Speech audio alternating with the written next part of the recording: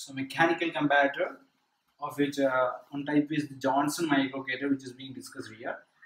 So in mechanical comparator, what we do is we will be measuring the dimension of a given body by use of a particular instrument, whereby we are also using a reference body, and we are setting this instrument with respect to this reference body, and after that we will be replacing this reference body, and we will be taking this particular body whose dimension to be measured, and at last we are able to obtain the actual dimension of this body.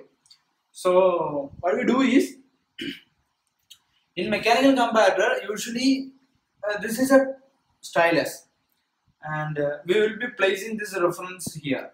So when we are placing this reference here, so this stylus will be moving up or down.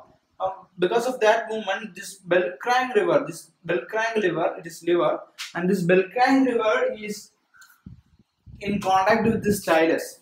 So suppose say on placing the reference, if this stylus moves upwards, this bell crank lever will be moving in the clockwise direction, and because this arm will be moving in the clockwise direction, and because of this clockwise direction, this is actually this is a strip, this is a twisted strip, and because of this movement, this twisted strip will experience a tension, and this strip will start either untwisting or twisting.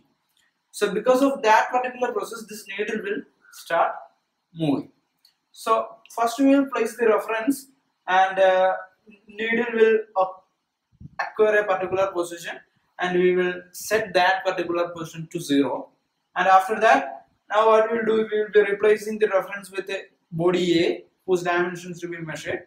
If there is some change in dimension for this particular A with respect to this reference, then needle will move, and this movement will be calibrated. Suppose say that reference is 5 cm and the needle have moved to show a 2 mm, to show a difference 2 mm, positive 2 mm, then we will get the height of this particular body is 5 cm, that is 50 mm plus 2 mm, 52 mm. So here the thing to be noted is that we will be having a cantilever, a bell crank lever, a stylus, and a twisted strip. And now this movement of strip dq by dl, where L is the length of this one, L is the length of this strip, that is proportional to L by W square N. So here L is the length of strip, and Q means twist at the midpoint of strip. So at the midpoint, we are connecting this needle at the midpoint. So Q means twist at the midpoint, and twist at the midpoint, when we are finding this with derivative of this twist at midpoint with length, that is proportional to L, length of the strip, then W means the width of the strip, and then N, number of twists. So this is the Johansson Mikrokator, where we use a bell crank lever and a twisted strip along with a stylus to get to the dimension.